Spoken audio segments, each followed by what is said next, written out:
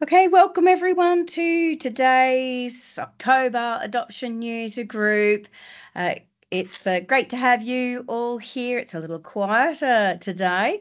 It's interesting, ever since Microsoft made some of the changes to the tenant, people aren't getting those kind of auto notifications anymore. The session is recorded and it will actually go live online on YouTube. Please feel free to subscribe to the YouTube account. It's the best way for you to be able to get the notification to say that the recording has gone live if you wish to actually go back. Okay. Now, uh, in terms of the microphone, if I can ask if we can please just stay on mute if you do have a question. Now, I will open up towards the end of the session, or you can always type into chat at any point and I will answer, and or when Greg comes on to present, he can also answer any questions along the way. I ask that if you are and you have got a question and you do want to come off mute, maybe once, Greg kicks in, you may want to raise your hand to ask questions if required. You can, of course, turn on closed captions at any point. I can talk fast, so it's a good way to be able to keep up with me, and or if English is your second language for those that are visiting us from overseas. So please feel free to turn on your closed captions at any point. I'd like to start by acknowledging the traditional custodians of the land on which we're meeting from today, and I extend that respect to the elders past, present and emerging that have actually joined us, and extend that respect to any Aboriginal Torres Strait Islanders peoples who are here with us today. I ask that we all be kind, welcoming, open to different viewpoints, as this technology can be sometimes somewhat divisive. I ask that we be kind, understanding, considerate, that we use appropriate GIFs in chat, and that we're patient and friendly. This is a community group, so I do ask that everyone is respectful along the way. My name is Kirsty McGrath for anyone that is new, although I think everyone here has been previously. I am an adoption consultant and run the user groups for Australia, which has been about 8.5 years, coming up to 9 years now. I always do a bit of a what have I been up to, so I finally received my puck for my 7th year award. It came in the mail, tiny little glass thing, doesn't feel like much, just slide it on. Apart from that, I have been up to Brisbane to the 3-day State Queensland seminar, and I made a hat and a clutch purse in terms of caking. I had my hand at doing a little bit of crochet. I've got a group of friends that I do my bushwalking with, and we're teaching each other our skills and hobbies. I don't think I did too badly for my very first go at crocheting, although I'm not sure I'll be taking that one up as a hobby, considering all the hobbies I do have already. Up at the state show, I also was doing a little bit in terms of understanding how to flood colours on fondant. I did down the bottom here. I did also a marshmallow class. In that marshmallow class, I learnt how to do flowers out of marshmallow, piping flowers, which was a bit of fun. The next one along is some buttercream. It was Father's Day, so the family got together. In amongst all that, I wound my head down with some jigsaw puzzle. But on Sunday, we had a birthday party for my daughter, and she is actually turning 29 tomorrow. So, there's a bit of a thank you to my daughter, and has my screen locked up. Let's just see. Let me come over here. And of course, my PowerPoint has all locked up, as it does. It's always the way. Hey, come on, be nice. I pulled my pen out to start drawing on things and it didn't like it, clearly. Rightio, I guess I'll have to just stop PowerPoint and restart. Let's do a bit of a restart. Just end the task. Considering it doesn't want to start. Joys of the beautiful sunset at the moment. There we go. Open that one back up again. Of course it would crash. It's always the way. And I was up to here. There we go. My daughter's 29th birthday. And that was the cake that I made her for her 29th birthday. An awful lot of work and detail. She did love it. So we did have a bit of fun with it. Hey, let's get stuck into what's new in adoption. Okay, as part of the release notes, there wasn't a massive amount that was actually put up there on the adoption page. Sometimes if you are looking at those release notes, Some of the things on those release notes, the links can actually be broken. I do report them, but unfortunately they're not actually fixing a lot of what I'm reporting at the moment. I'm trying to escalate a few things to try and help out, but there's a few broken links along the line. So we'll see what we can do. The next Champions Call is actually coming up in October, towards the end of October.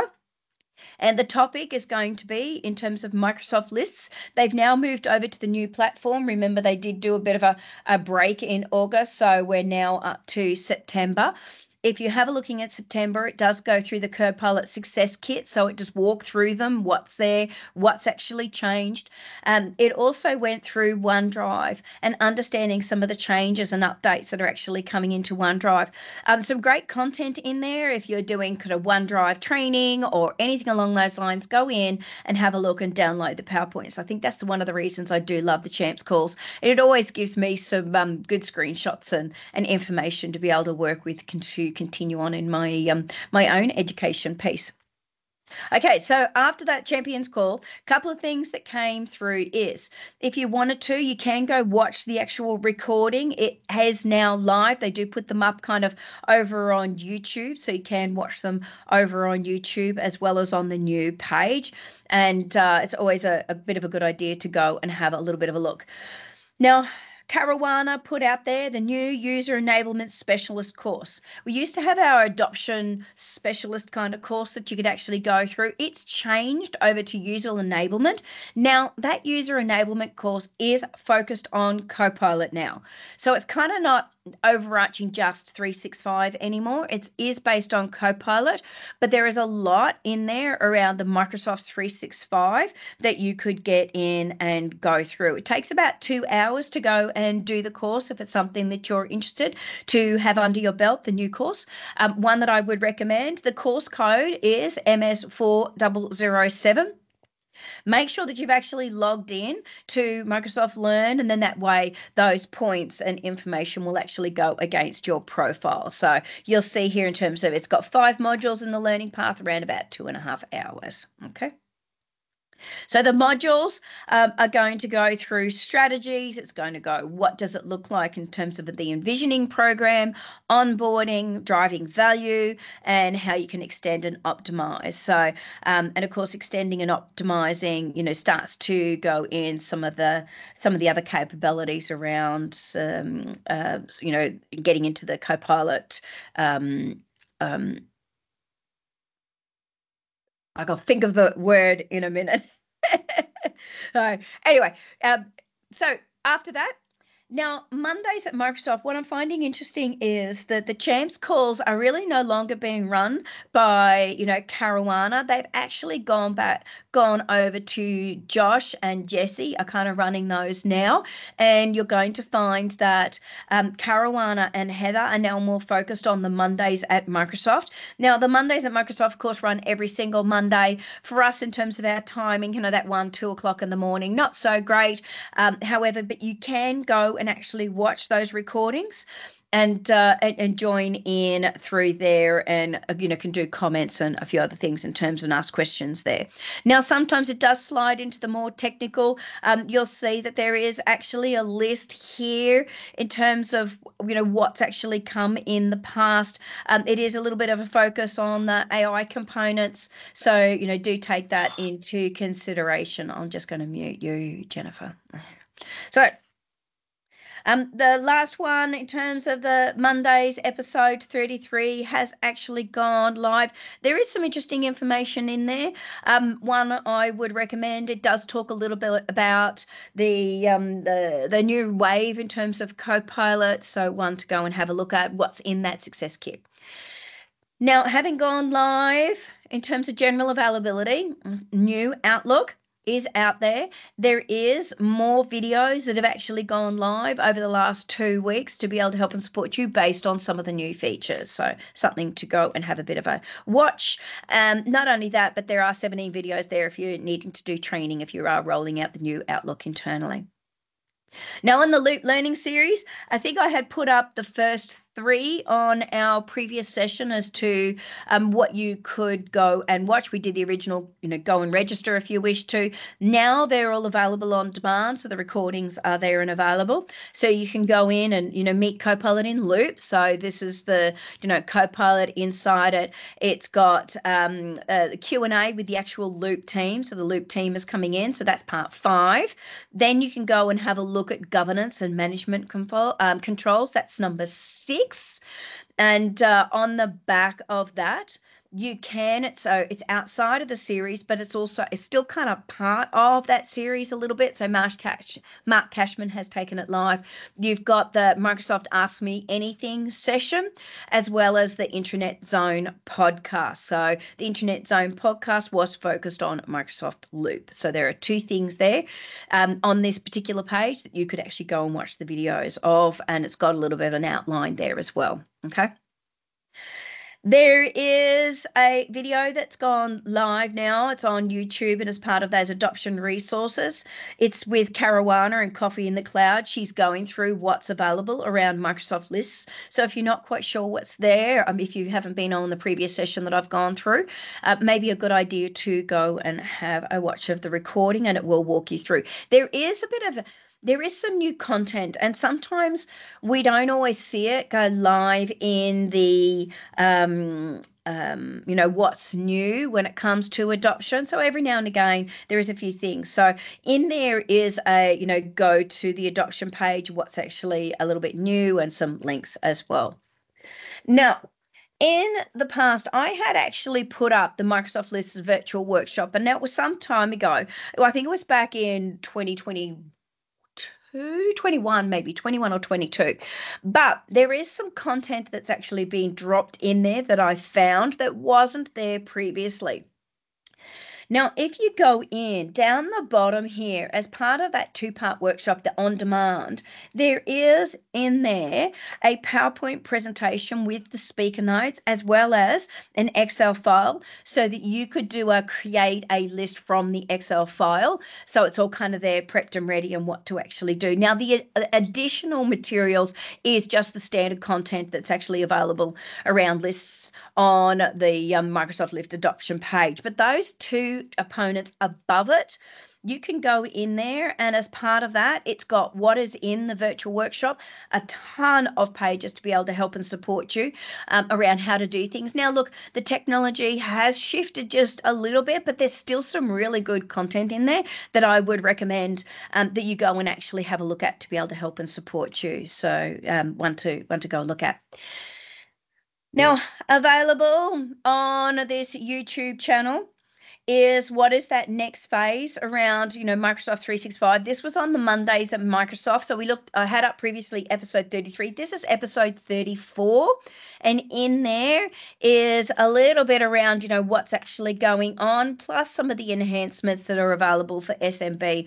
2 components to have a look at. Now, there are, of course, other things that might actually interest you on the list, but some of this does go into a little bit more, I suppose, than some of the technical, and I'm a little bit more focused on the end user components. So one to maybe have a look at. Now, Microsoft Teams Emergency Center V3 is now available. Okay, so you now do have your V3 version. You might notice I'm a little croaky. I had laryngitis in the last month while I was away. Cross fingers, I won't lose my voice, but it's been up and down for the last sort of 2 to 3 weeks. So please bear with me as I drink some water and try not to get too croaky. Okay, so go and have a look at the video that's available, walks you through what is it, what can you do, what are the changes, some screenshots, how can you, a bit of a to-do on how to actually use it. I do like it. So if you haven't actually seen what it is, you might want to go watch the video. You can kind of skip through a bit of that introduction and jump to the core of, how do you set up, how do you use. Now, town halls in Microsoft Teams, the adoption site has been doing its update around, what features are generally available and what's coming in Q3. A couple of little shifts here and there on the list compared to last year, and you can always go and have a look, of course, at the roadmap. Another one, you've got the Viva community call was out there. And on that community call in September was the 5 ways to accelerate the workforce in terms of transformation. I did put previously last month the link to if you wanted to join. This is now the recording has actually gone up. Mike Holsty has there doing a great job and talking about what's going on across the Viva space. So it's more than just Viva Engage. Now in there, when Mark starts to talk, he's going a little bit into that adoption kit when it comes to Viva. If you're looking around the Copilot components, there's a couple of interesting pieces as well as some screenshots, some of the stats and information around change management and some of the ways that we can actually push out the deployment kit and why we should do it and the ways that we should do it. So you might want to jump. It sits, this particular page is at 30 minutes and 37, but if you go in at around the 30 minutes 30, it's where it's kind of kicking off with Mike. One to go and read. Please go keep an eye out on the community news desk. Some great information that's actually flowing in there, not just from the Microsoft adoption team, but from a lot of the members that sit there across the community pushing information out around what's actually going on. You can also go into the Microsoft Community Learning channel. This is, of course, MVPs, specialists that are actually putting information in there. Lots of great learning content. One I recommend you might want to go and subscribe to. Okay. Some major updates to the Copilot Success Kit that's actually going on. Now, I've jumped into some of the adoption content. We've just been waiting for Greg to join. Greg, welcome. We'll come back. We'll get you to join in a second before I start on the what's new to Microsoft 365 features and functionality. So thanks for joining, Greg. Okay, so the major updates to the Copilot Success Kit. The Success Kit, in terms of some of the content that's in there. Now, this is a blog going through sort of what are all the various components. Now, let me talk you through some of these components. So when you go into the Copilot Success Kit, now there's been some updates to the Adoption Kit as well as the Success Kit. They are 2 kits, okay? So 2 different kits with different information in them. Now, if you go in and you go download that full Success Kit, then what you're going to find is some information to be able to help and support you. When you go and download the Success Kit, there is a little bit of difference from one to the other. Now, in the past, when we start to have a look at, what was in there and what was of old. So, what was there previously in terms of the old. Now, where have the changes come in? The change has come in when we start to, and you can download the training kit on its own from the page, by the way. So there's some changes in the training kit. There's some changes that have actually come in terms of the user enablement tools. Now, the onboarding engaged emails that was sort of over here has actually now gone into the user enablement toolkit. So you'll start to see where there's some of the shifts. So you're kind of going, well, should I download it or not? I think so, yes. But if you have your original one, don't throw it out. So don't press delete on it just yet, because there's still some stuff that's actually in there that I did quite like. Like, it's dropped off the PDFs in terms of leading in the era of AI. You can go and sort of download it, some of this standalone, but if you still want to keep it, I would say keep it. Now, there has been a bit of a naming change. So when you have a look at the naming change, some of this stuff is exactly the same, but it has had a name change. However, there is some new content that's actually come into play. You've got the user experience strategy has now dropped into it, the onboard, engage, accelerate, and the technical readiness. So the technical, of course, is a little bit more in the technical space. It's not as much focused on the things that we do, but this sort of onboarding kit has been dropped in there. Now, some of this we've actually found and was sort of over in the adoption kit and has come over into the success kit. So there's been a bit of a shuffle around. Now, when we go into these folders, so inside the trainer kit, some of this content is exactly the same. However, some of it is new. Now, the training content map has had a bit of an update. It's a bit of an easier read, so I'll show you that in a minute. One of the components that's actually new is this work versus the web around Copilot. So that's actually new.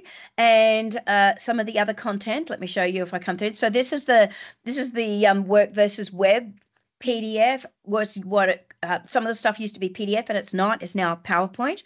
So this is the work versus web, so differentiating between those sort of toggle components and what you're going to get across the two. So that kind of helps them to untangle a little bit as to what you're going to get. This is the new training documentation that's actually in there now. You'll notice I particularly like the layout. It's got some new little icons to be able to make it easier to sort of find out what you've got there. So that is a bit of a cleanup on the previous version. Now, another component that was there on that list of the PowerPoints is a PowerPoint has been put in to the training deck on getting started with Microsoft Copilot in Excel. Now, there's some really great content in there, and I would highly recommend having a look. Screenshots, not necessarily in terms of live demo, but it's fairly easy for you if you wish to start creating some kind of your own content off the back of what you could see on the screen. If you liked, you could effectively maybe take that over and build it out, but it's actually got some training content in there I would recommend.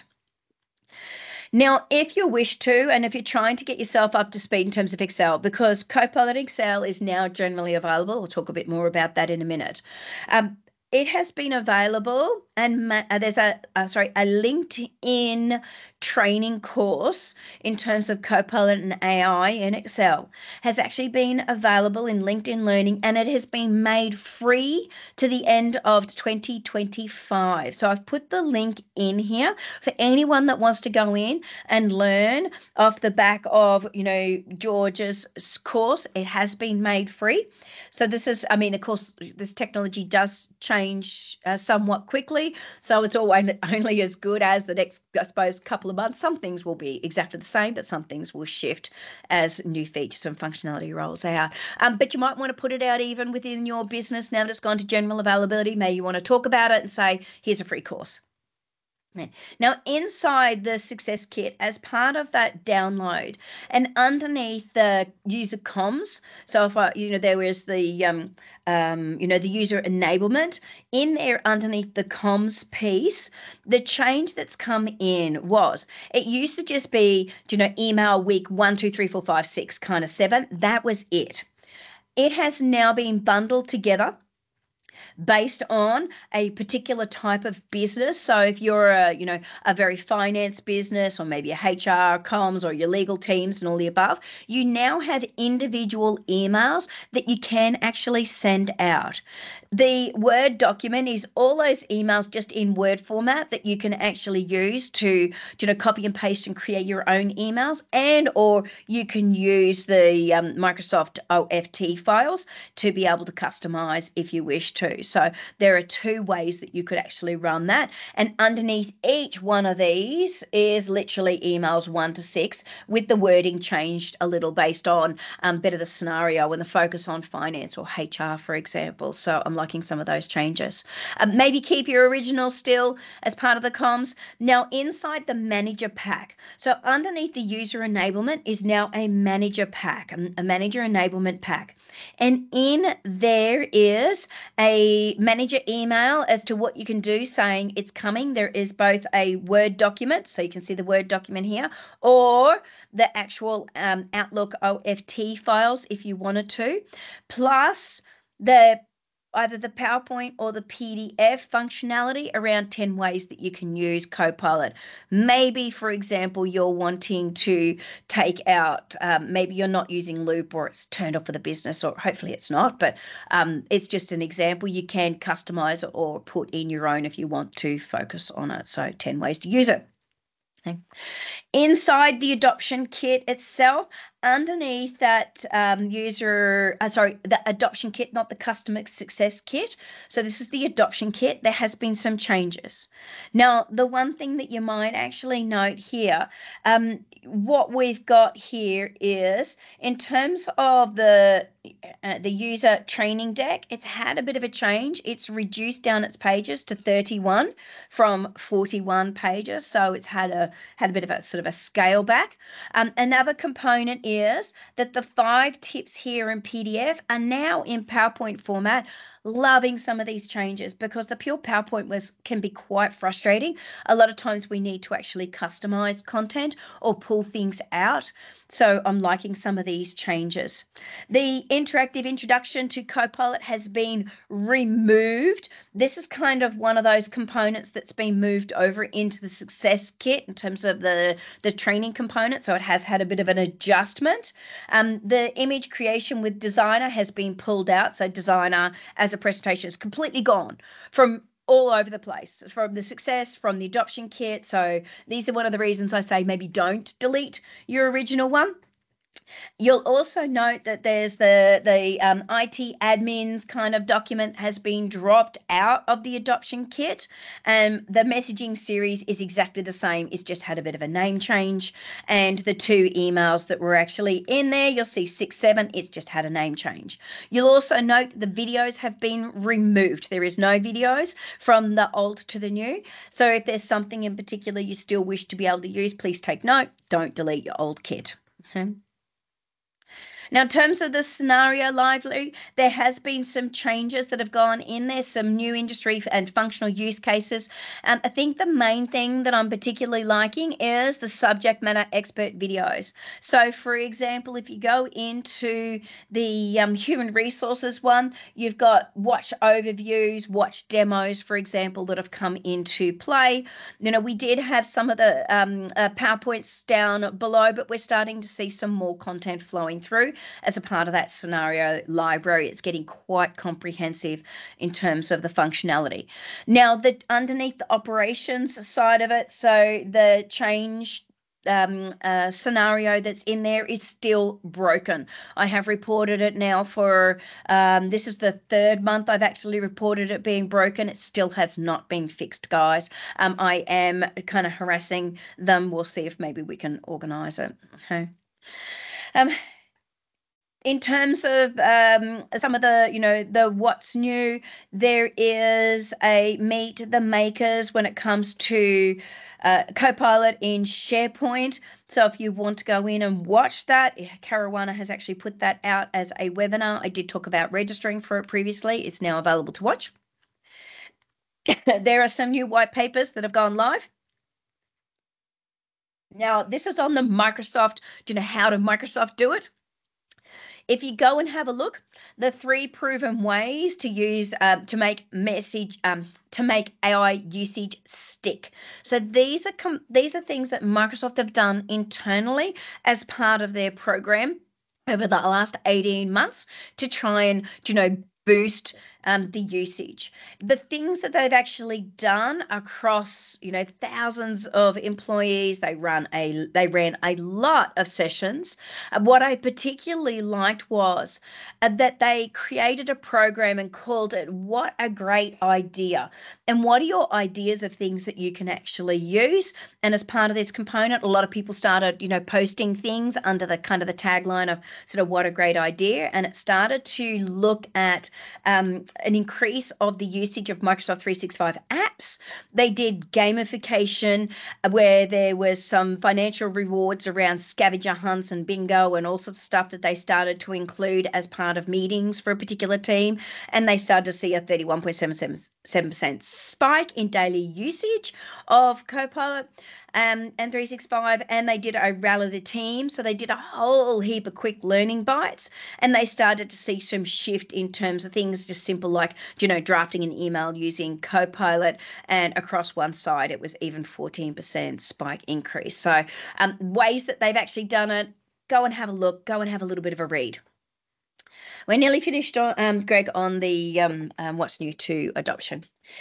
So another component in terms of the right way to co-create with AI, some of the outtakes of this from Microsoft's information and how they've actually done it, and looked at some of the real world research across a few organizations, that there was different habits that came into play to be able to support an organization where it helped employees across the consumer goods space to spend less time reading email. 31%, that's a significant amount of time. So it's different organizations as part of that research, that they spent less time in meetings, and that they produced more content, 58% more content. And for law, that is that's a bit of a bonus, because usually they're charging for everything that they do. So another component. Now, there is, in the Viva space, it takes a village to make AI Copilot successful. There was some information underneath the Foresters.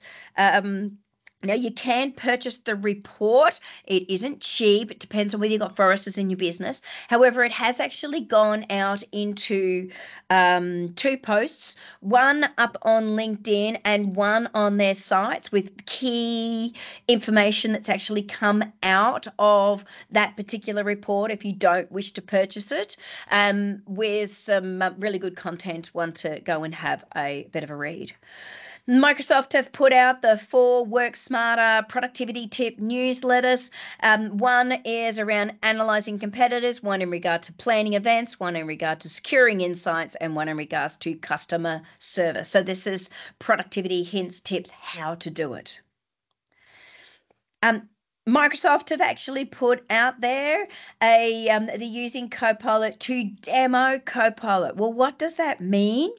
It means that if you aren't quite sure, you haven't quite got files to demo Copilot, if you've got Copilot, you can actually create fictitious information. Like, you can go into a document, for example, and say, in Excel, can you please create, fictitious tables of row for a particular type of, this one's an accounting firm, or maybe you're in a retail space, or focused on something in particular, so you can actually get it to create fictitious information.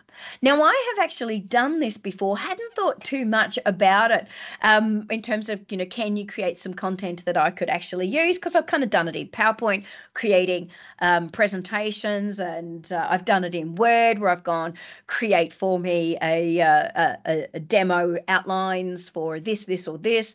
But some good content in there, even in regards to create fake emails for me, or create fake content that I can use to take over. So some ways to be able to work with that. Now, Microsoft have made the Copilot Academy generally available to all 365 Copilot users now. So not just those that had the Viva Learning Suite subscription. So if you had the higher level of subscription to Viva was when you got it. It's now generally available across all 365 licenses. So I'm liking that. There's the Microsoft Grow Your Business series. So this is the SMB space. How can you use Copilot to be able to support you in your operations? There are 2 upcoming Copilot community calls that you can actually go and watch. So that was sort of from last time. Now you can go watch those 2 recordings, both across the SMB space. Now, whether it's SMB or not, it's still kind of relevant in terms of enterprise. I'm finding there's some good information in there. There is in the Community Hub, there's a newsletter around, how has Copilot helped to enhance businesses to innovate. This is around the Wave 2. It's very similar to the Wave 2 content that you're going to see for enterprise. Okay, so not a lot different. Now, the Customer Hub has more live sessions that you can actually go and register for across all the different topics, whether it be Teams, comms, Copilot. Go and have a look. I've already put that up. There's the Think Like a Scientist in terms of Viva Insights. This is a lot and focused on Glint as well.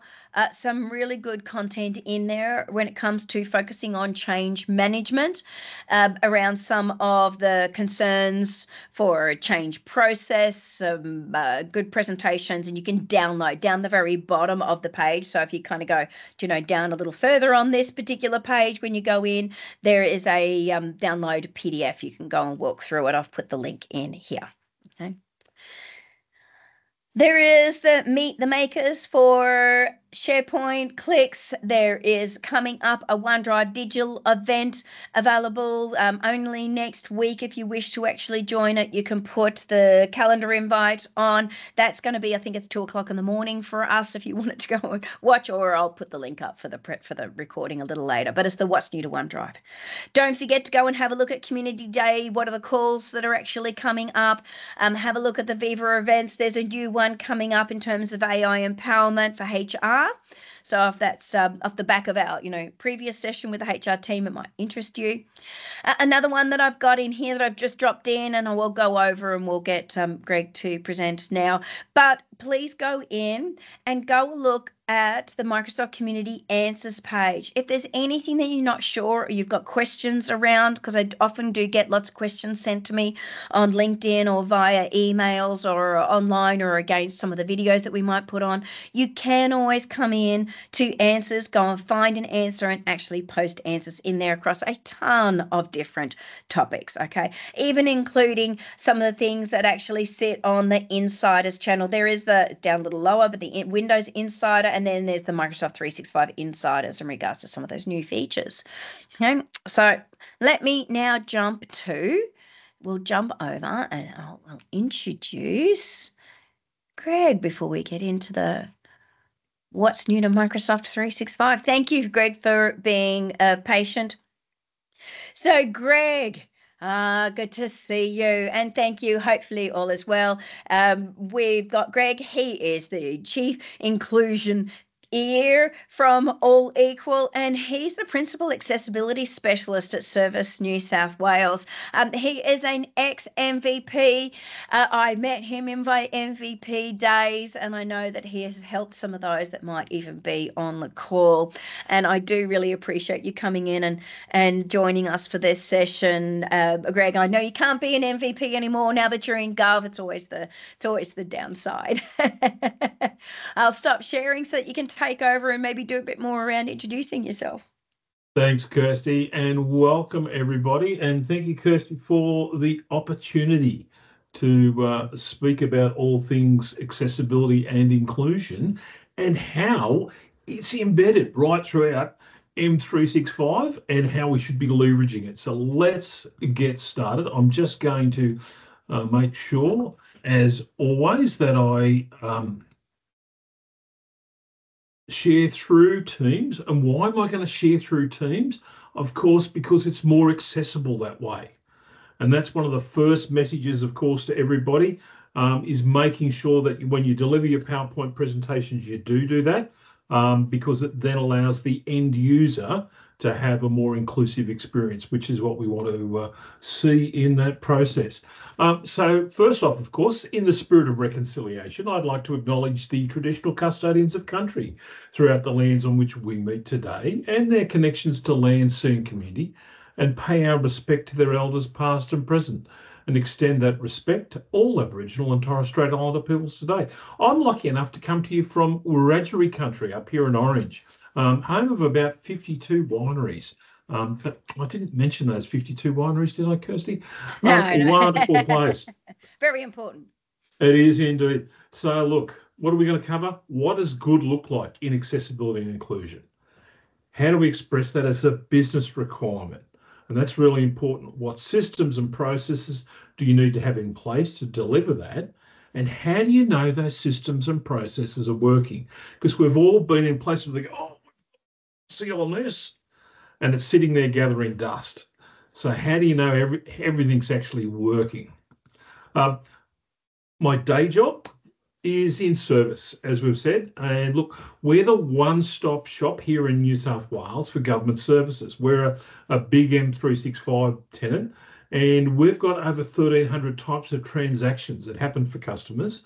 And we offer that across an omni-channel, the shop fronts, the phone, and in digital. I'm in the digital space, surprise, surprise. And we have 67 services that we deliver end to end in that space.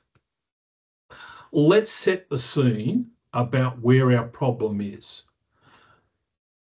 Your mindsets and actions, so anybody you're working with, right, when they put in 365, you go, okay, guys, are you intentionally including and enabling, or are you unwittingly excluding and disabling people? And that's a big issue for us because it's actually costing the organisation a lot of money and also affecting their brand. Now, the impact of that poor mindset, it's like this. The Microsoft research shows that any one product, there's only about 22% of people that like the product and can use it really easily. About another 16% will have some difficulty and irritation. 37% prefer not to use it because they've got some difficulty, and 25% are actually excluded. Now, why does that happen, that mismatch? We make assumptions about people with disabilities and about customers of diverse needs and backgrounds there. So if I asked any of you and said, hey, what's the first thing that comes into mind when you think about a person with a disability? 9 times out of 10, you'll go to the archetypes. You'll look at the edge of the edge users and you go, oh, it's a person in a wheelchair or it's a person with a mobility cane. Over 80% of disabilities are invisible. And so now those assumptions that we make, they limit our thinking and our actions. In a lot of cases, organisations only see accessibility as a nice-have rather than an essential requirement. And we lack good governance and good controls. And we've got the tools within M365 to actually provide the good quality control and the good governance on there. And it comes into 3 things. We want to improve your mindsets, the maturity within the organisation, and the metrics around what we do. Now, across Australia and New Zealand, and there's over 160 countries that have signed up to the UN Convention on the Rights of People with Disabilities. Article 9 says it's about accessibility and it's an enabling right, because without accessibility, how do I do employment, health, politics, justice system, you name it. In Australia, we've got the Disability Discrimination Act, which says we need to provide services to people on an equal basis. It's also covered in a very range of state legislation. So here, it's in the Anti-Discrimination Act and it's also in the Work Health and Safety Act. We have it in our Australian standards, and I'm lucky enough now to be a member of Standards Australia on their IT40 committee, which looks at accessibility.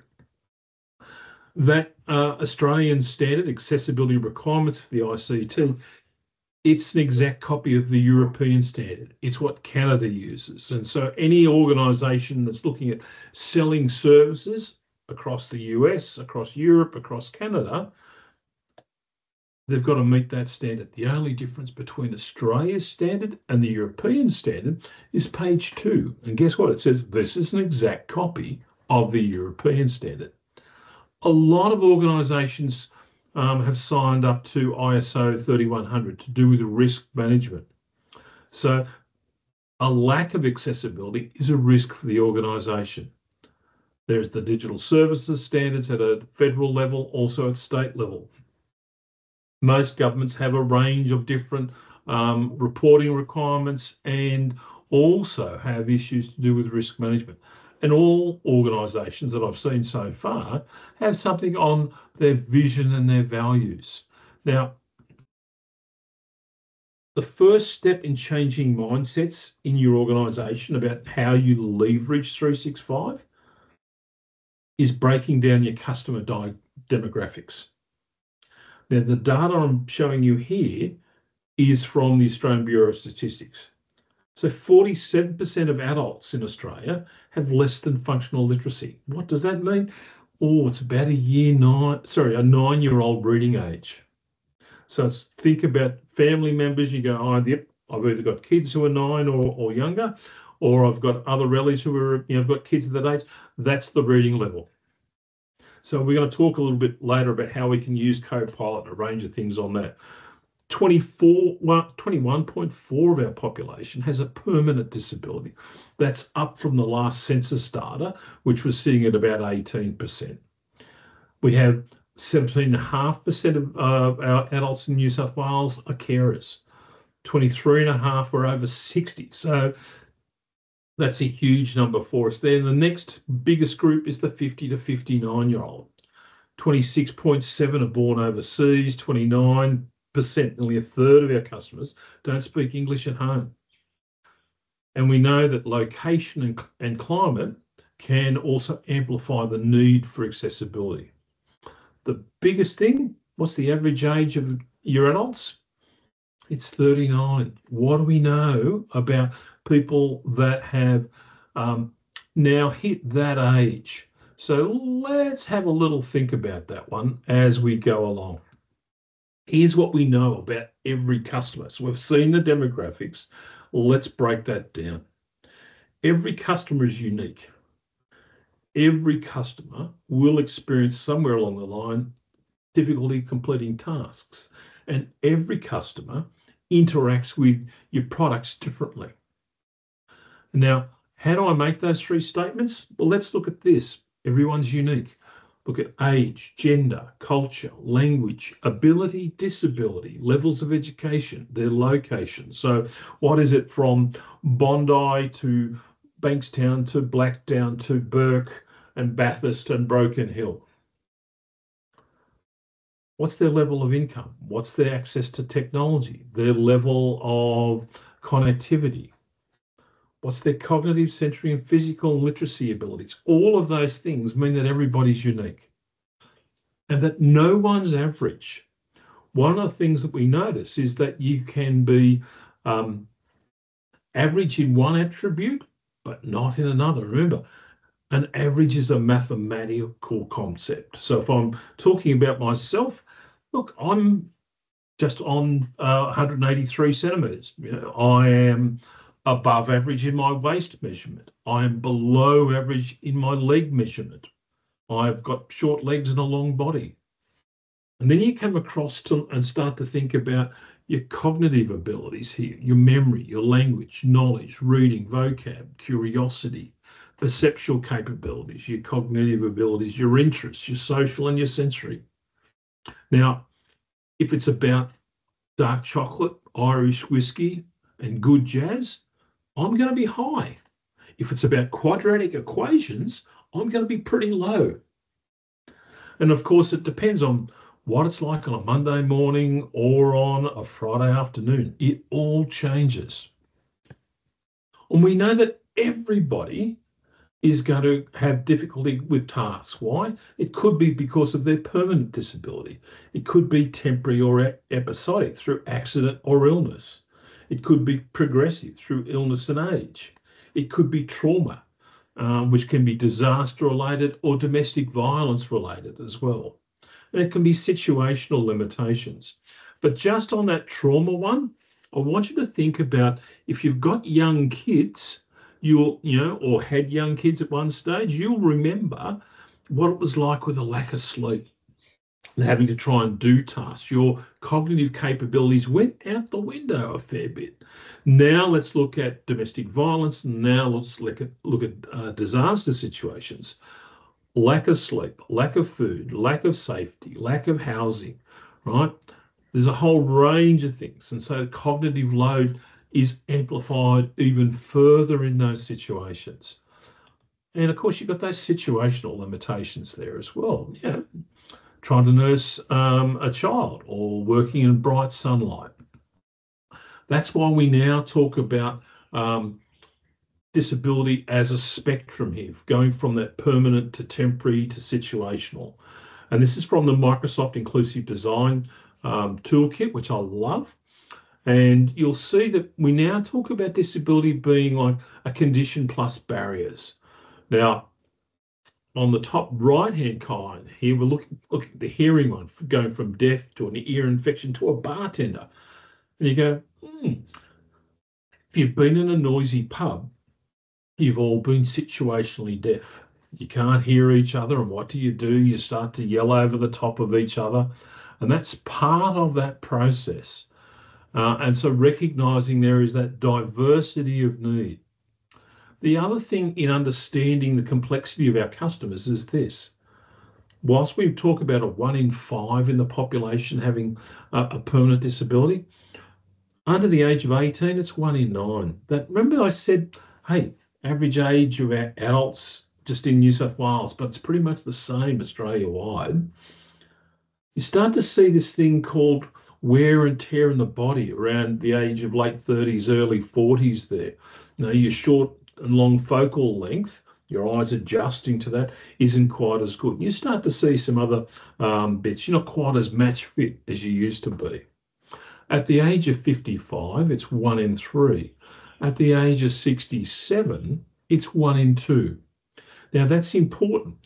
A 60-year-old receives about a third of the light of what a 20-year-old is. So that's why I know when people are creating documents and they go, honey, I'm sorry, that really fine weight typeface in a grey, an 11 point is not going to do it. Why? Because it lacks legibility. So it's going to increase my cognitive load in trying to wade through it, same as single line spacing. Think about older members of your family. What do? They drive less at night. They'll have brighter lights at home. As they get older, they'll prefer matinee performances over nighttime performances. And yes, we'll complain about having to bend down to go and get our favourite item on the bottom shelf now of Woolies or Coles. But the issue is this, that's not just some of our population, it's all of our population. So thinking about how we implement Microsoft 365 or any tool through the place is thinking about how do we build in personalization for people within there. And so that's why it's looking about how our customers use our products differently. Some are using it as is, some are you're setting up the personalized settings on their devices, and others are using assistive technology features within there. Now, I want you to think about, now this is me who doesn't drive a car, okay? What do you do when you hop in your car? You personalize your driving position, and you get ticked off if somebody has adjusted your driving position. Who's been sitting in my chair? Because you've got to go, yeah, is my seat coming forward or backwards? Have I got the mirrors right? Is everything else right? Right, so you've personalized that experience. Personalization is the key to dealing with the complexity of the different customer needs. But when we do it right, we enable some pretty amazing things. And I'm just going to show you one of my favorite little videos here. It's from Apple. One of the things about that is showing what people can do. Hey Siri, set my morning scene. It's currently clear and 71 degrees. Today's high will be 80 degrees. Open weather, swipe left.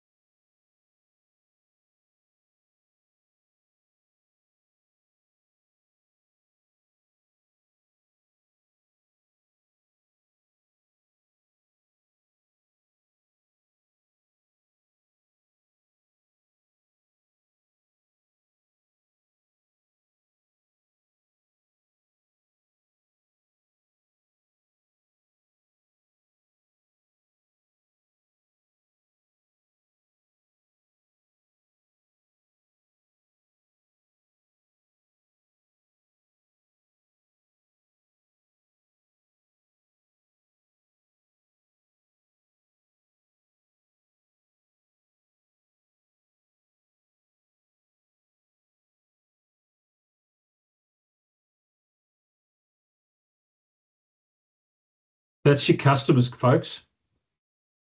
So the question is, how do we shift left? We've got to acknowledge that we've got bias in our system at the moment. We've got to learn from those customers, adopt inclusive processes, and we've got to solve for one, extend to many. Now, earlier on, I talked about this permanent and temporary and situational. On the US stat, there are 26,000 people with a permanent loss of one arm on any one day. There are 13 million people with a temporary loss of one arm through injury or illness. There's the situational impairment of people trying to nurse a child and do tasks around the house with one arm. That's another 8 million. So when we fix it for the 26,000 first, rather than last, we actually benefit 21 million. And that's what we want to look at, is how do we benefit all of an organisation, whether it's the staff or the customers, and how do we use those tools to make that happen? So how do we build your maturity up? The first thing's this, and it's the leadership conversation, and it's setting a core requirement. And so one of those things that we're doing at the moment is looking at how all customers can easily and safely use the digital products and services to complete the tasks they need to, regardless of their background or ability. That's the core delivery requirement. What's the benefits to the organisation, though? We're going to enable maximum use of the products by the widest possible audience. We're going to decrease complexity and improve usability. We're going to drive innovation because accessibility and inclusion leads to innovation. We're going to improve first-time resolution within our digital channels. So in Service New South Wales, we know the cost of delivery across our 3 channels. We know that if we can remove the barriers in our products and services, we're going to empower people to do that themselves, but we're going to lower cost of delivery. We're going to build customer satisfaction and trust in there. And we're also going to remove those discriminatory features and decrease the risk for the organisation. You'll see earlier on I talked about the need from a risk management perspective to look at this. For those of you who are in change management, what I would suggest you do, the W3C has their accessibility maturity model. I would actually call it more of an inclusion model. And it's a framework that looks at these multiple dimensions from comms, knowledge and skills, support for staff usually, and customers in there, ICT developments, lifecycle, your personnel, procurement, and your culture. It will allow you to baseline where you are and where you need to go. Microsoft has its a digital accessibility maturity model as well. The one thing I like about this one over the Microsoft one, it's a little bit more broader in what it covers, and you can download it and you can personalize it because it has a beautiful Excel spreadsheet connected with it. So you can benchmark your organisation and look at the growth within there. The organisation doesn't have to do all of it, and they can focus on particular parts, but it then gives the organisation good data about where it wants to grow. Now, why is that important?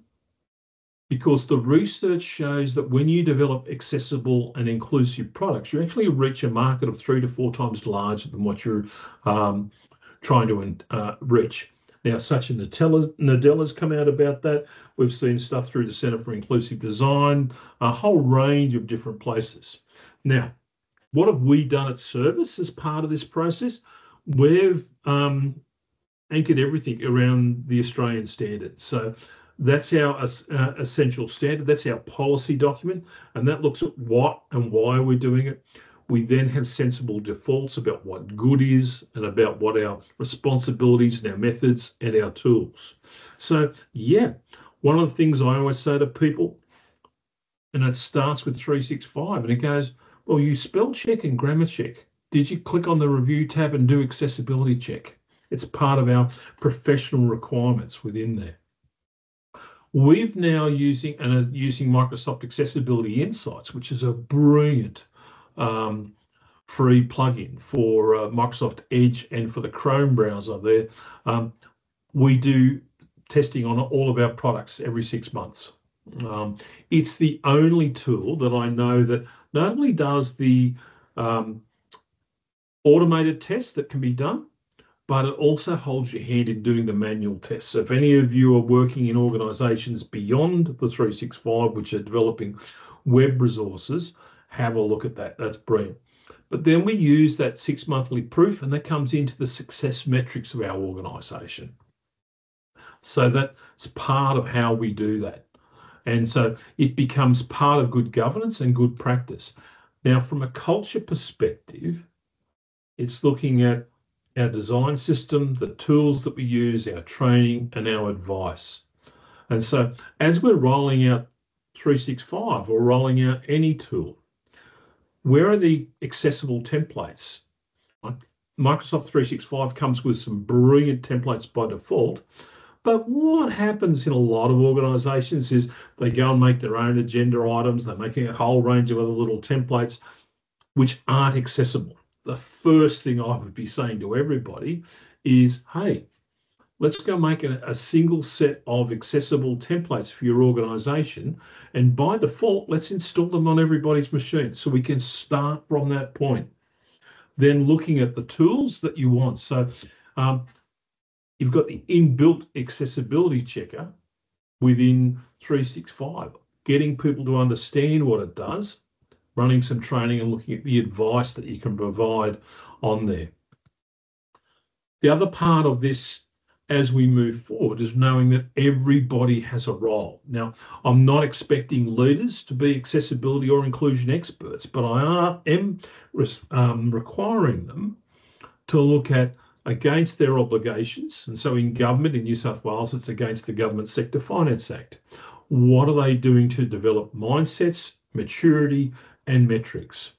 Because we want to make sure that we're using our dollars wisely to deliver the services we're supposed to be delivering.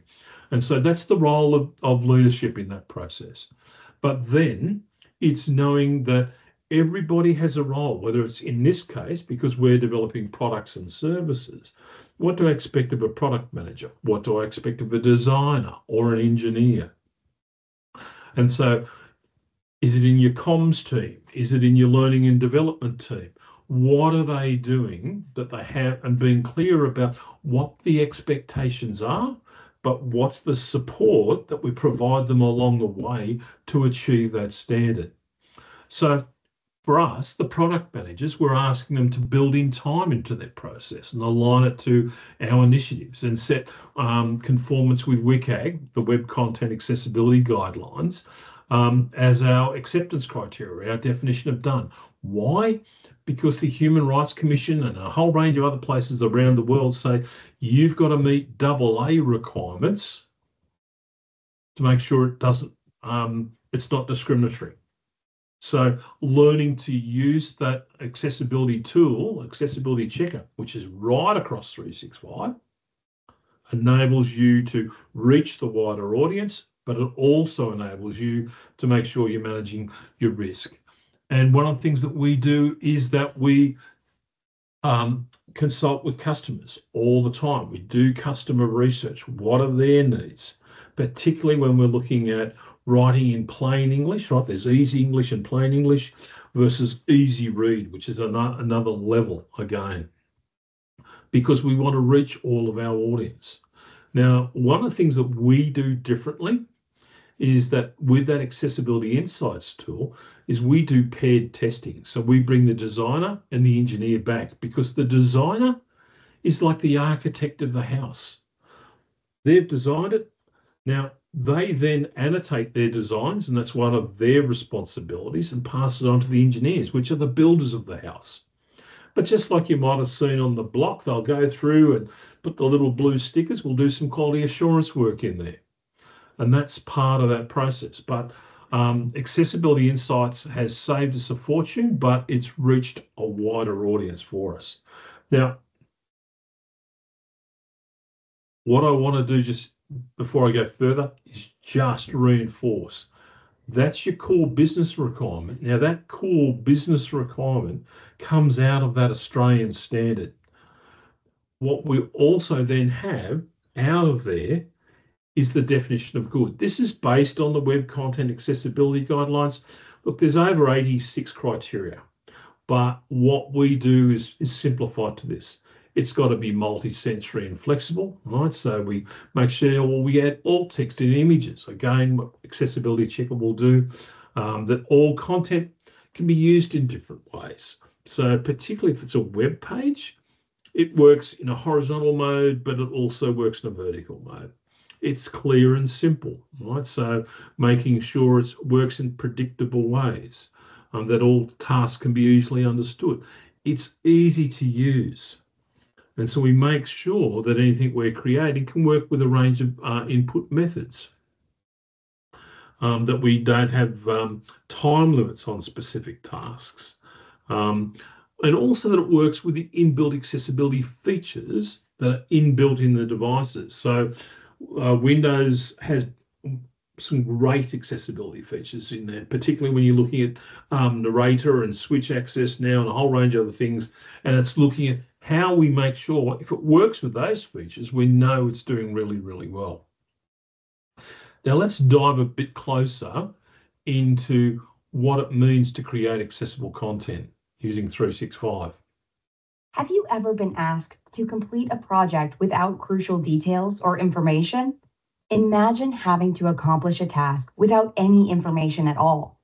This is what it could be like when people with disabilities receive inaccessible content. Inaccessible content can have a negative impact on people with disabilities' productivity and sense of belonging at Microsoft. If we want to create a more inclusive culture where people with disabilities feel valued and can work efficiently, then accessibility needs to be a focus when we create and deliver content. Meet Amanda. Amanda is a communications manager and just received a PowerPoint deck to review in preparation for a presentation. The deck contains images, videos, and text. But there is a problem.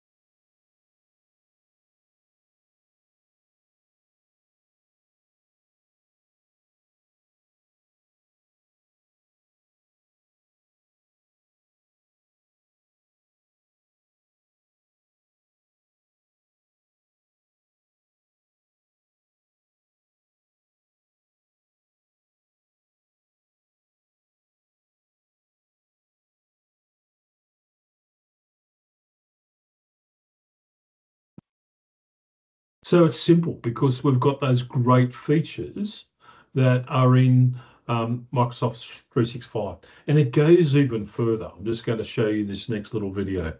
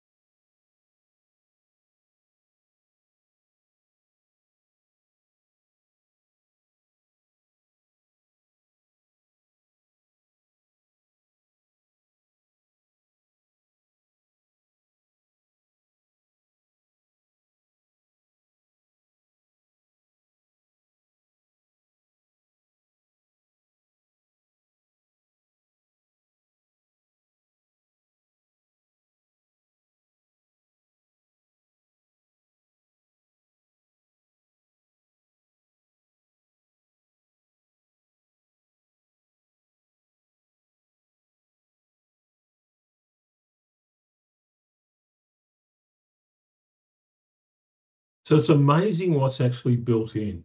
Now, I'm going to show two more videos, one now and one in a little bit. The first one is about understanding cognition. We're seeing more and more awareness about people who are neurodiverse, and it's looking at those inbuilt tools that we have that can actually drive and support change within our organisations. Cognitive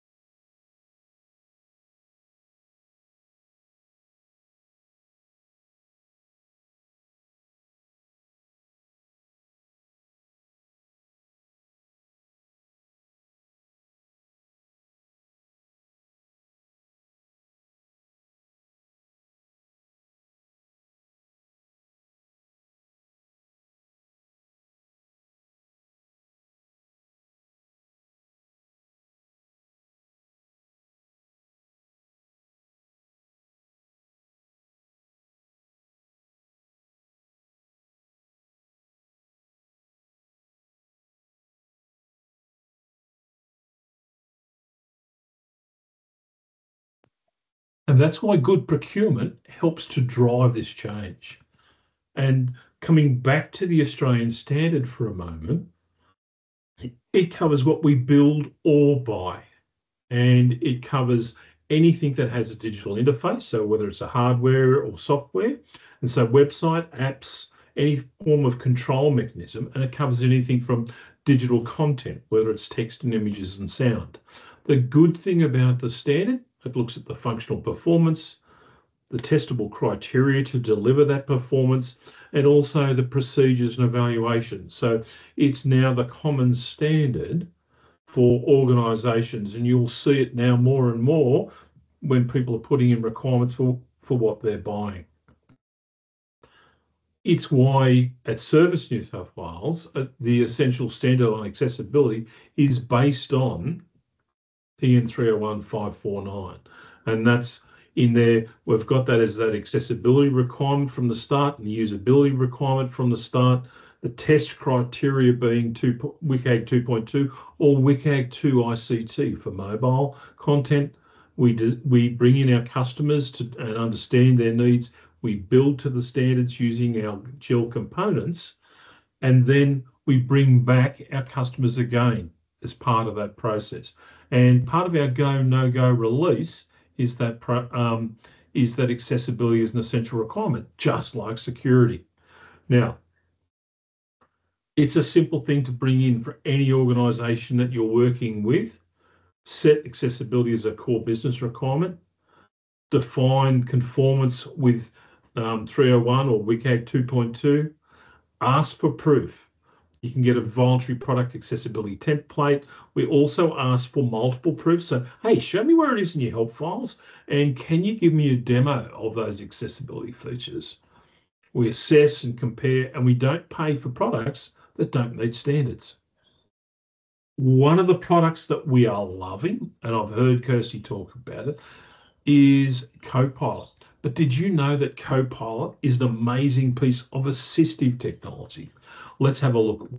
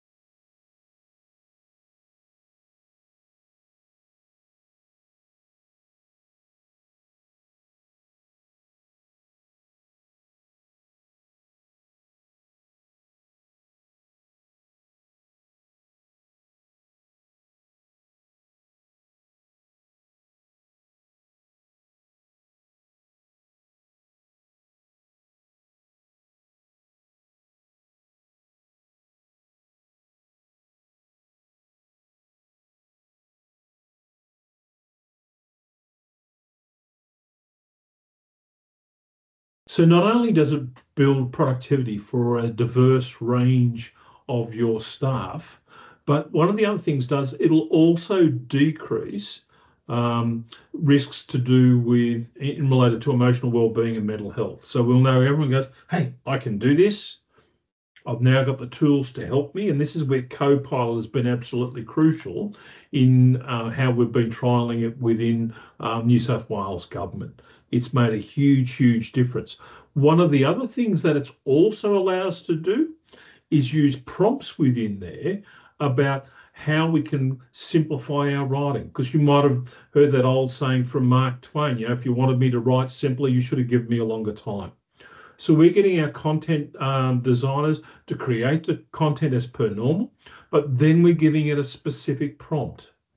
And because there are readability tests and scores, we might say, give me a Flesch-Kincaid score of 6. Why do I ask for that specific score? Because that's about the reading age of a 9-year-old. Then as the content matter expert, I can read what comes back from Copilot and go, yep, that still makes sense for everybody. So it's taken the hard work out. So it's actually improving how we deliver content to our customers. And it's a great way to use it, let alone our diverse range of staff who have been using it as well. And I think it's one of the big things to look at. How does it help staff with diverse needs and abilities, but also how does it allow you to deliver more inclusive resources to your customers as well? Now, just quickly, some work on metrics. Now, this is going to go a little bit further here. One of the things that we've done here, that was with some of our new grads, we used that Microsoft Accessibility Insights tool to do the testing, all 67 teams. What we did was, how are we going to collate all these resources coming back? And one of the things in Accessibility Insights, you can export your result as a JSON file. If you've ever seen a JSON file, it's machine code and it gets really complex. What we've done is built a little process where people come to a SharePoint page, they upload that JSON file, and using Power Apps and Power BI, it converts the results of the accessibility of their product in one foul swoop. It takes 2 minutes. It then gives me the dashboard so I can see the level of accessibility of any of our products at any one time across all 67 product teams. But that was using Accessibility Insights with SharePoint, Power Apps, Power BI as part of that process. It means that we can also now share those results across the organisation. Now, your next steps, I'm going to put some links into the chat. I've got some links here, but I'm also going to put them into the chat for you that you can access them, a favourite one. So there's a link to the accessibility tools, the accessibility video training for 365. You've also got more on doing it better within Teams, the broader Microsoft Accessibility Essentials that's in there, and Microsoft absolutely brilliant MSFT Enable YouTube channel. It's absolutely superb, and the videos that you saw today have all come from there. What it comes down to is this: the changes we want to make so we can leverage the inbuilt accessibility and inclusive features that are in 365. It's as simple as getting together for a cuppa. We recognise that everyone's different. We inquire about people's needs. We offer choice and personalisation, and we have a great time. So I'll go, hey, Kirsty, what do you want to drink? Hot drink, cold drink? Oh, how do you take your tea or your coffee? Those questions just rattle off our tongue really, really quickly. And it's the same thing here. Let's make sure that we do inclusion just like a getting together for a cuppa. Kirsty, I'll open it up for Q&A and over to you. Very good. I'll have a cup of tea, Earl Grey, please, quite milky, and at least just one sugar, you know, or you know, saccharin, something like that. Yeah, no, feel free. If I could rule the world with tea, I tell you what, I'd be all on. I just have a question for everyday, where using something like Copilot. So say I'm in Word, how inbuilt? I mean, I often will use, say, the microphone, and I'll verbalize it because people can find it easier sometimes to have a conversation than they can to type that kind of command. It's supposed to be a prompt, but they'll often just type a command. Are there any particular places that we can go to, or do you know of, that we can actually ask Copilot to help us make something more accessible? And what does that actually, is that actually in there yet in terms of Copilot to be able to help and support us? Because I know that there's, sometimes it's not in just yet. Yeah, look, it'll refer you back to a lot of this great stuff that's actually on the Microsoft site itself, because Microsoft provides a wonderful array of resources. Is there a list of accessibility and inclusion prompts? Not necessarily. And it's something that we could work on, and particularly as a community. So where we ask it to, so when we say simplify the content, it's a really broad question. It is, yes. Hence why I'm kind of going, do you know, Yeah, and that's I why mean, there are different verbs that we can actually use to be able to help and support. So I'm just wondering, are there particular verbs that we should be putting in to try and help us, you know, tailor it? I think it's us being more specific, and that's why, for instance, because of that, like we know there are like what they say, about 30 or 40 different reading tools out there, readability tools. We've chosen the most common and said, give me a specific score. And so I think it's those sorts of things, and it depends on your organisation. But I'll send through the links that our prompts that we've got on readability, because it's then meant it's changed the quality of our content, but it's also improved productivity for people, but it's also decreased our cost in transforming our content through the use of Copilot. Okay. And that's when you go, because some organisations go, oh, I'm not sure if I'm going to pay for this. And we go, guys, here's the return on your investment. Don't see it as a cost, but see it as an investment. And here's one of those returns on your investment, particularly when you see from a cognitive perspective that 47% of our customers that have low literacy, and it's actually higher for numeracy. We have so it's then starting to think about how do we present information in with simplicity and clarity, but also then use Copilot to help us present that information using charts.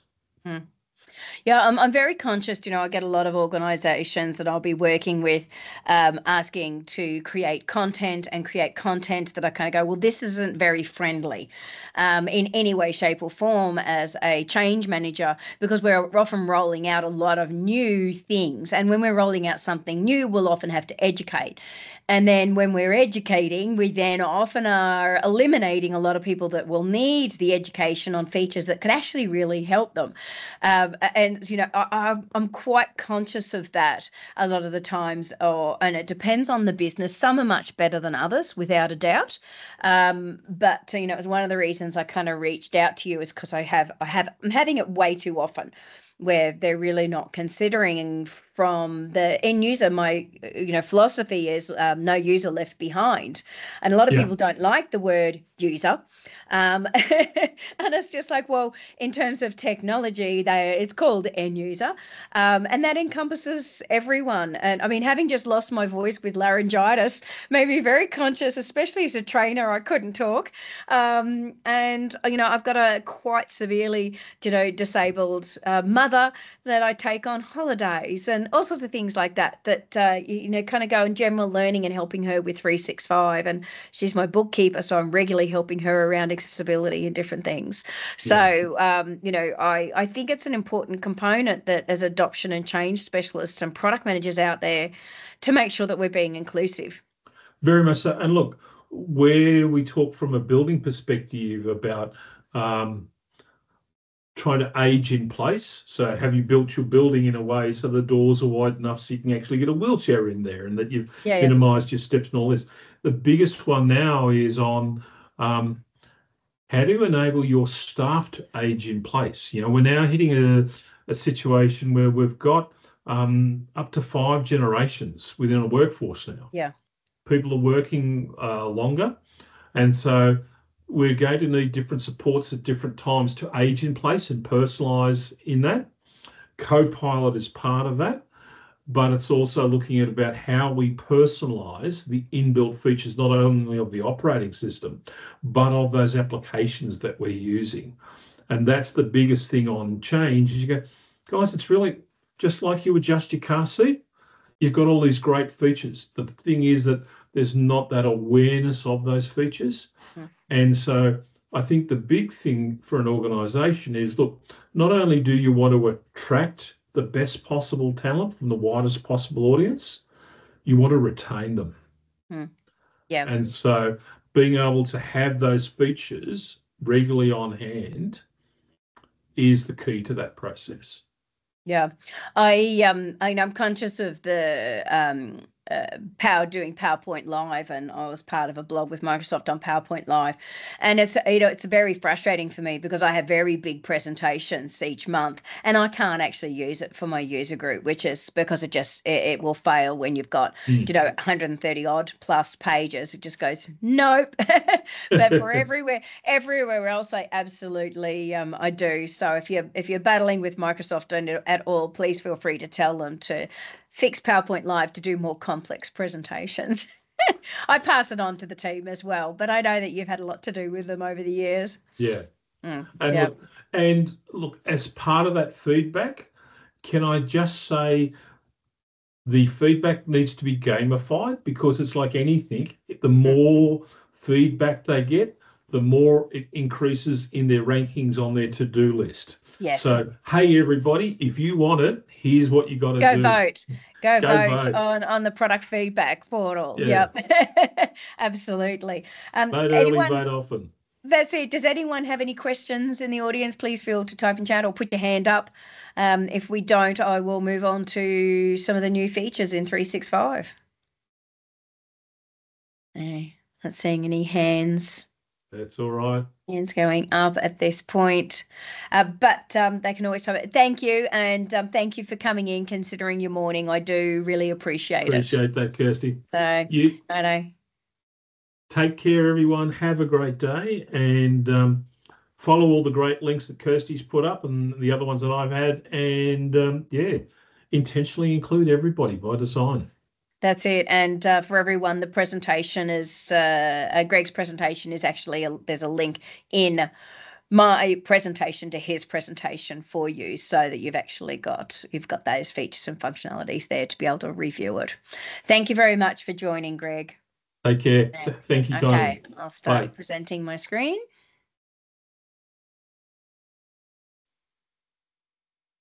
Okay. To finalise now, we'll go into what features are actually new to 365. We've done the what's new to adoption, but now we've kind of broken it in the middle. Greg knew that he might not be able to get here a little early, so I've broken it up today. He's done a little differently. Okay, so the big news around the Copilot wave number 2. And what actually came out. Look, there is a whole heap of new functionality that has dropped in. Some of it that's a little bit more technical, some not so technical in terms of the wave 2 for Copilot. Some of the main sort of functionality, you've got the blog, you've got the YouTube if you actually want to watch it. I got up at 1 o'clock in the morning and went and watched the live bar the last kind of 5 minutes or so, where I was struggling to stay awake. I know when I watched the rest in video, but did get up and have a watch. So what's actually new? Some of the core things were, for example, when it came to your presentation, it has functionality around the brand center, and in that brand center you can actually ask Copilot to go, one, you bring in your PowerPoint standard template, and as you're doing your Copilot ask, you can do kind of outlines and continue the conversation and generating slides and adding in particular topics and documents along the way before you create the presentation. So it's like this, this building as part of your presentation components. So I'm liking some of that. Next sort of functionality is the fact that there's Copilot pages. Copilot pages actually allows us to have sort of multiplayer collaboration. It actually uses a loop file on a user-owned SharePoint embedded container. So in terms of SharePoint, if you're not quite sure what that actually looks like in its functionality, go online. There's videos in regards to it, what it actually looks like. So when you go in and you put your prompting in, you can go in the bottom and say edit in pages. What it does does is it actually generates that loop file for you in your SharePoint container. And from there, once you've got your content, you can also then go out and you can actually share that with others. So you can take it and go, I want to go share, and send it off. And then it becomes this interactive loop component off the back of our search functionality in Copilot. So that's kind of that page and what it looks like. So you might want to make sure that people understand where their content is sitting as part of it when it goes, do a page and start creating and sharing, because information might get a little sort of spread if they're not quite sure what's going on. The next one is Copilot in OneDrive. Now, OneDrive it's now generally available in terms of Copilot functionality. Some of that new functionality when it comes to OneDrive is the fact that you can actually do things like generate summaries. You've got, as part of that, in terms of SharePoint, the sort of that SharePoint library when it comes to SharePoint and OneDrive, and I'll dive into more of the OneDrive in a minute, but in the SharePoint library is the ability to be able to create your own Copilot agent off the back of your SharePoint. So you choose what it is that you want to include as part of that agent and, go through that functionality. It's kind of a click and play. It's quite clever in terms of that low code, no code to create your own agent based on content that you've currently got available. When it comes to OneDrive, that summarization of a file, generating FAQs from your documents and selecting up to 5 files. So the summarizing multiple files. So you can go, one or multiple, by the way. So, you can go up to, a few and then just go, give me a bit of a summary of these type of files. Another one is having 5 files and comparing those files. What is the differences between the content that you've actually got between these different files? So I'm really liking that one because it can even be, what's the difference between my older version and my newer version, or one that's got pretty much the same name, but I'm not quite sure, what the difference is between them before I even open it. So that's a bit of a, comparison functionality. Another one is asking questions about information that you need from the document so you can get some insights. You can ask, you can choose what it is that you want and then ask, tell me a little bit more about something that that might be inside those documents. So it will give you a bit of a response there. So there's some great features in terms of your OneDrive and what's coming over into SharePoint. When it comes to some of the SharePoint, those building of SharePoint sites really quickly and easily, being able to rewrite text to fix a particular tone. So you can actually rewrite and say how you want that tone to look. And then on top of that, you've got lots of great natural language and ways that you can actually apply new pages in SharePoint with brands and theming. You can adjust and ask it to adjust things like typography, fonts, creating certain layouts, videos, imagery, animations, motions, all done in a natural language with Copilot to make fairly fancy SharePoint sites. On top of that is, in terms of Copilot, the web search query transparency.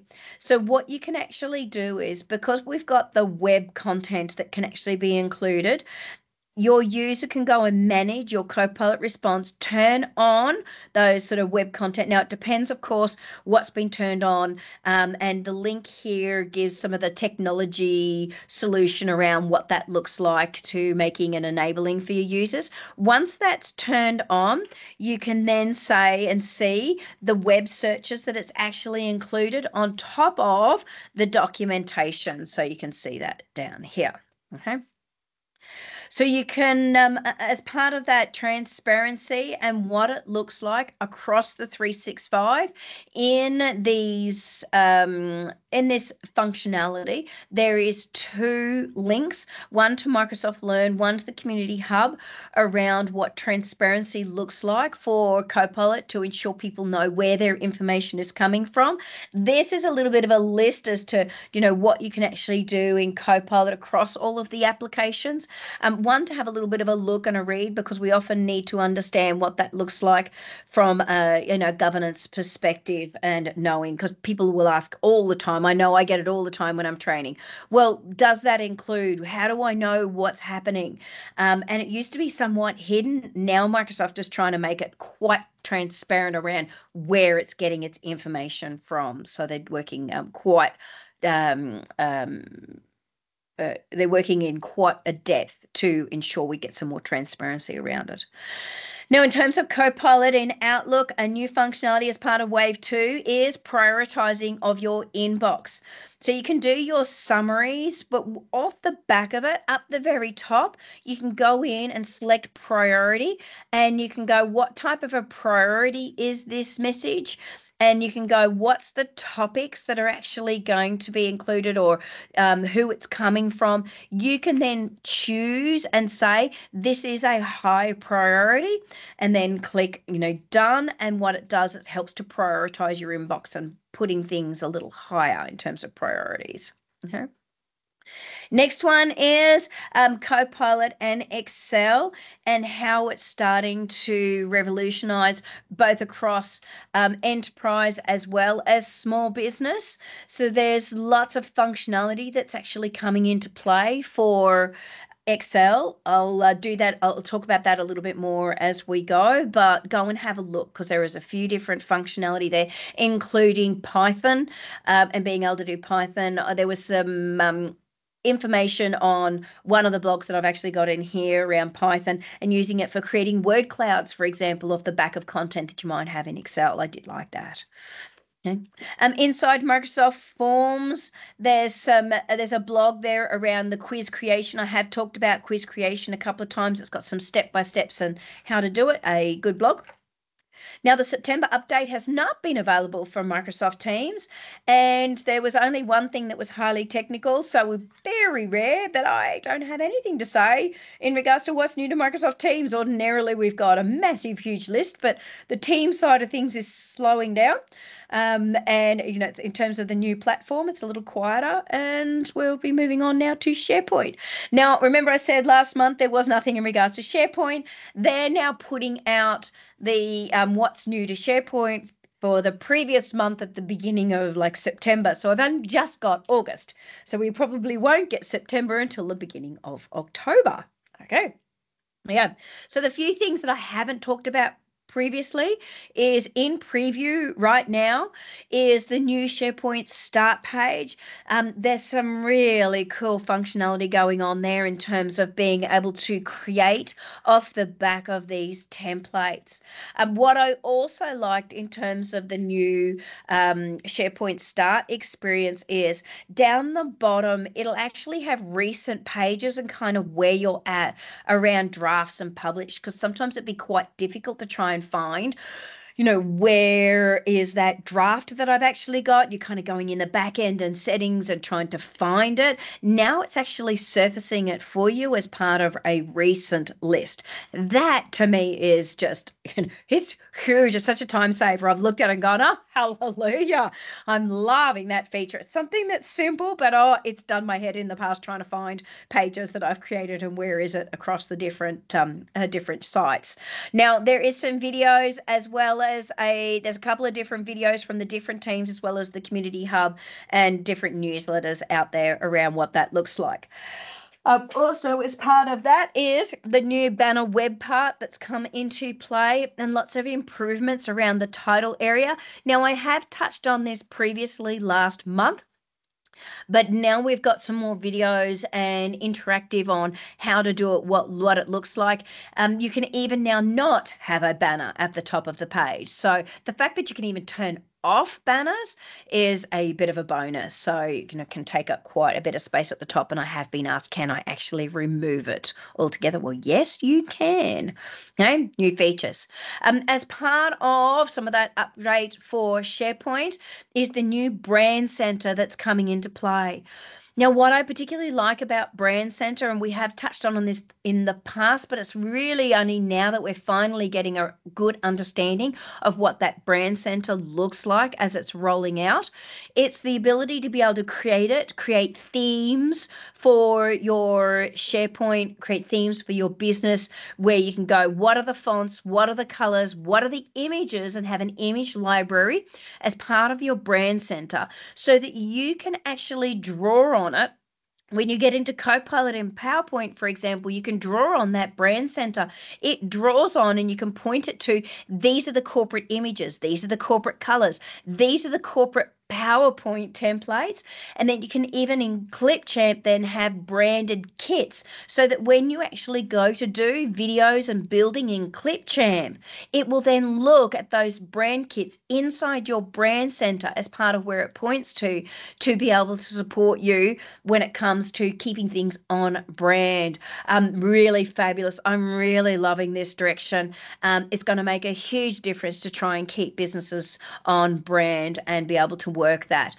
There is a video that's actually being put out there. It was only about 5 or 6 days ago it went live, that will walk you through what it looks like to be able to build that brand center, what it looks like to be able to build out a theme in your brand center.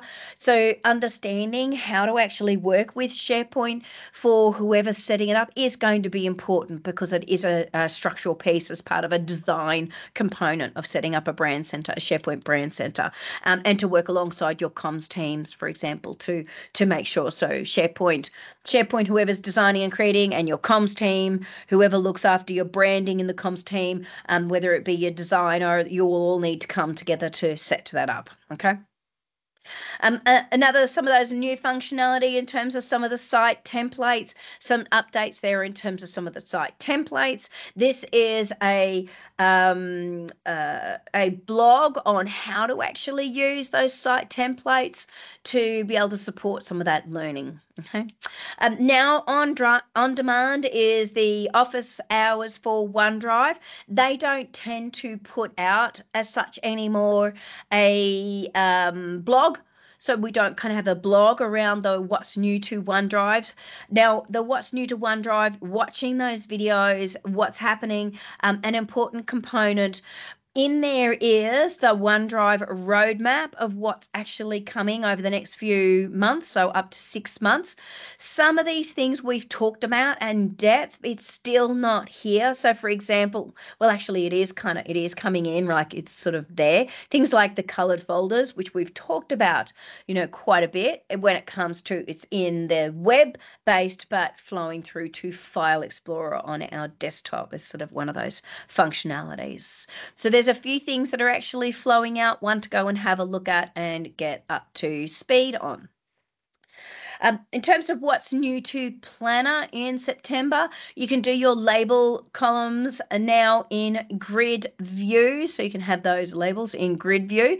There's some improvements around accessibility to be able to support you, including narrator will correctly read those selected values in terms of progress and priority. Some other functionality is around the web app. So the Planner web app will adjust. There is some changes that is coming to the design of it. I have talked about this. We now have a lot more information that's flowing in to be able to see Planner online, so in the web-based. There's been a bit of a change as to kind of where you're seeing it in terms of the planner.cloud.microsoft to be able to support different views, as well as the My Task, My Day, all flowing through in Planner, which it kind of includes then the to-do functionality flowing into the Planner. We had it in Teams, but it was only in Teams. It wasn't available through the web view, so we're starting to see some consistency going right across the various places when it comes to the app look and feel. There is a little bit of a video in terms of the new functionality around goals coming into play in Microsoft Planner, so you can include goals. We've looked at other functionality in terms of things like Gantt charts. If you've got Planner Premium, you do need Planner Premium to actually have goals included. I have included for you a link to the video, so you could come in and actually play the video if you wish to. It's here. I'm not playing it at the moment, but I'll move our way through. One to go and have a read of when you're, or watch off when you're ready. Okay, it's kicking off now. I don't want you to kick off. Move forward. Okay, what's new to Loop? A new functionality is uploading files into Loop workspaces. Now, it can only be up to a 250 gig in size file, a bit like we have limitations around our SharePoint and OneDrive, no different. So it cannot exceed that 250 gig file. It will support PowerPoint, Word, Excel, and PDF files. So in terms of its functionality, for you to be able to go and upload and how to be able to do that, okay? It does also support multiple file uploads, okay?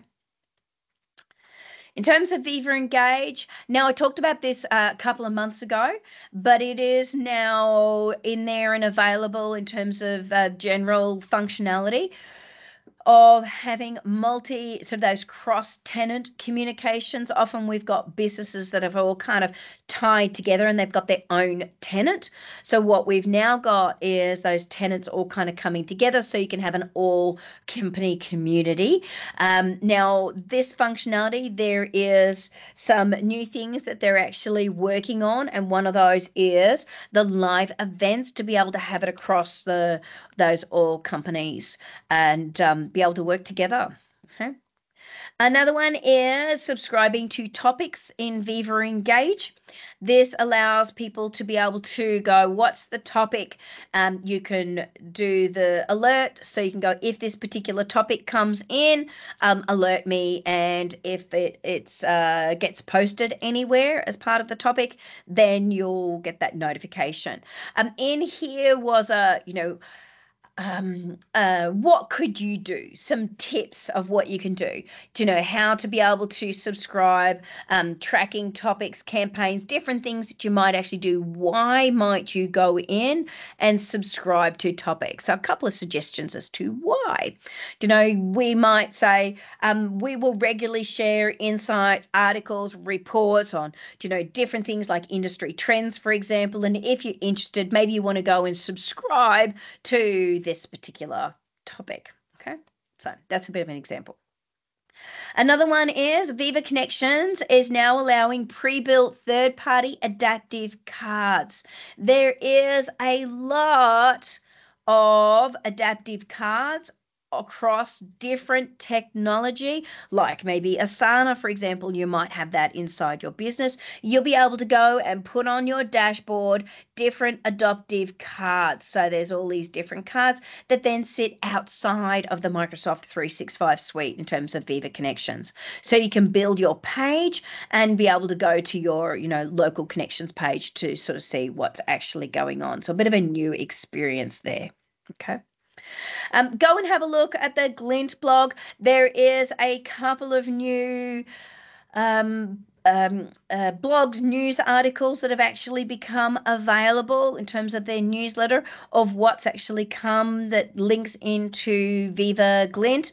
Something to go and have a look at. One of them in particular that I do like that ties also into Viva Pulse is what has Microsoft done to sort of drive employee engagement, how they actually set up so that the new functionality, which is from feedback to action, being able to send out follow-ups to be able to support the business around Viva Pulse.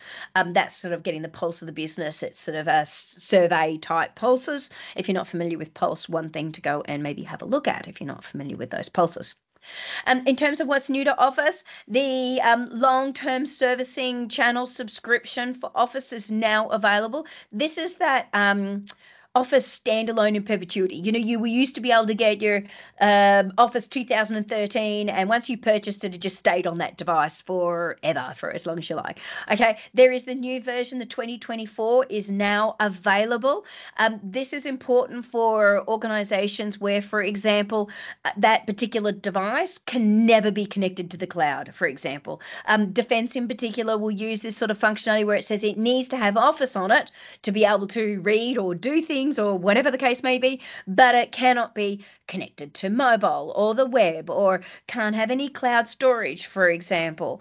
It will only get security updates, but it doesn't get updated. It's a standalone, so it doesn't get all of the iterative updates like we do in terms of, whether it be Outlook or PowerPoint or whatever, all those little iterative something in terms of a new feature of the Pro Plus for Office. So it's a standalone. Okay. In terms of what's new, there is a blog around the new, and it's actually not a blog. It is it's part of the Microsoft support.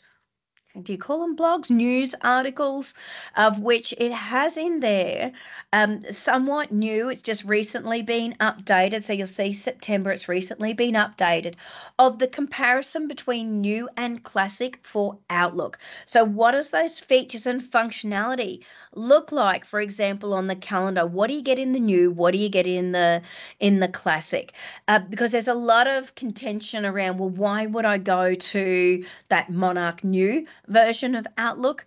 And it's very much around some of those modern functionality that is on the Fluid framework that you just won't get in the classic. And it will be a long time yet, by the way, something like 2029 or something like that it will go. So we got a bit of time, but it is generally available. Outlook is now generally available, the new one. So things will start to speed up. I know that there's a lot of functionality that's still not available in the new. Just so that you're aware, shared mailboxes has just come out, and I know that has stopped a lot of organizations when it comes to using Outlook. There has been a couple of glitches, though, I have seen in terms of shared mailboxes, but it is out there. It is now in kind of in that preview and functionality going out there. Also, in terms of what's new in Outlook for Windows, this is kind of where it's going now. I'm not seeing a lot of functionality. It's over in Microsoft support to be able to have things like transcripts and recording coming into play in terms of Outlook. So there are a couple of new features. Another one in terms of Outlook across iOS and Android, on the learning site, it now has in there play my emails in Outlook as a video. So if you want to and if you haven't actually seen it before, you can always go to the Outlook for mobile devices if you want to do any education pieces on how they can actually do it on the go from their mobile phones. Another functionality in terms of OneNote is the new sticky notes feature in Windows. It's received a little bit of an update around being able to pin it and have it on your desktop, as well as being able to have them in terms of the forefront and be able to copy your note if you need to. So you can pin them and you can now copy them. So they've had a couple of new features that have actually come into play. In Excel, now Copilot / Excel, I kind of go, do I put this in Excel or do I put this in the Copilot functionality? Sometimes it's always where do I put it?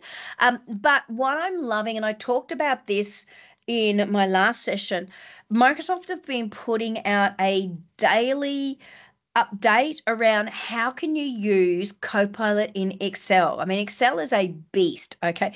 Now, I like the fact that for quite a few weeks now, there is all these, if you go to the, if you actually go to the page, it's got a link to further information. It's got what can you do and a screenshot. So here you go. It's things like, show me if there are duplicates in my data. You can ask that of the likes of Copilot, show me, counting and highlighting duplicates, and Copilot will do it for you and automatically drop in and do some conditional formatting without you having to worry about it. Now, that's just one. Now, there's a lot in the series. So if you're actually on the Community Hub, the Excel Community Hub, they are pinning them up the top of the Community Hub if you want to keep a bit of an eye out for them. There's part 3, part 4. In this one, I've actually got in here to how can you actually convert column to several. So it's this first one. How do you convert one column? So here it's like you've got delimiters, for example. So these are your delimiters to be able to push things out and just ask Copilot to do it for you. On this particular one, it's I want to see information that's basically in a table based on release date. So it's sort of showing those data insights based on a quarter. So there's all these great commands. This one was just a bit of a fun one, and this page was driving into some of the fun things that you can do from a personal perspective. It's got sailing itinerary, photo hobby, but this one is riddles. Tell me a riddle. And there's some other ones that are in there after it as well. There's some fun riddle type stuff. But I like this in terms of how can we convert that as change agents? Tell me a riddle. You can actually even put little things like maybe you're on Viva or maybe Viva Engage, or maybe you've got your champs group, or you're doing a bit of gamification. You might ask Copilot to give you a riddle about a particular feature to see if your end users can actually answer and who's the first person to answer, and they might then earn some points as a champ in maybe their champs management platform. So I kind of, even though I've dropped it in there, I have a reason for dropping it in there, because these are sorts of things that we can go, how can I use Copilot? These are the ways that we can use Copilot. Give us a riddle. Okay? Other features and functionality. I think the main thing in here that I really wanted to talk about, because I've touched on the other stuff, I talked about trim range last month. Python, and knowing Python, we've kind of touched on, and it is in the new around Copilot and Excel and general availability, is the accessibility assistant. So there's some new functionality that's come into the accessibility assistant for Windows that I am particularly loving, which it's moved, of course, giving you the accessibility toolbar and to be able to help and support you in accessibility inside Excel with its functionality. Go and have a look at the release notes, what's actually been updated. A lot of the times it is, we fixed. There's plenty of we fixed. However, there is some functionality that sometimes does not go into any of the blogs. For example, data aggregation functions in terms of group by, pivoted by. Now, it might come out over time. We might see more and more of it as it flows into the blogs, but sometimes they don't always get there. Okay. Of course, we've had our guest speaker. In terms of events and conferences, Microsoft Ignite is coming up in November. You can go and register and do it virtually if you want to get up and go watch it virtually and watch the recordings afterwards as well. And I will talk about these in December when it comes to what's going on at Ignite. The AI tour, just so that you're aware, it is coming to Sydney. So the Microsoft AI Tour, it's coming. It's also in December on the 11th. So December the 11th is the AI Tour, and we're looking forward to, I know I'm really looking forward to it. Hopefully you're all looking forward to it. There is the events catalogue, lots going on that you could actually go and watch. Don't forget, you've got community days all over the globe. Some of them are virtual if you're looking at what's going on. My wheel, I've currently done an update, but literally this week, just so that you're aware, Microsoft have changed it from Copilot for Microsoft 365 to Microsoft 365 Copilot. They've gone back.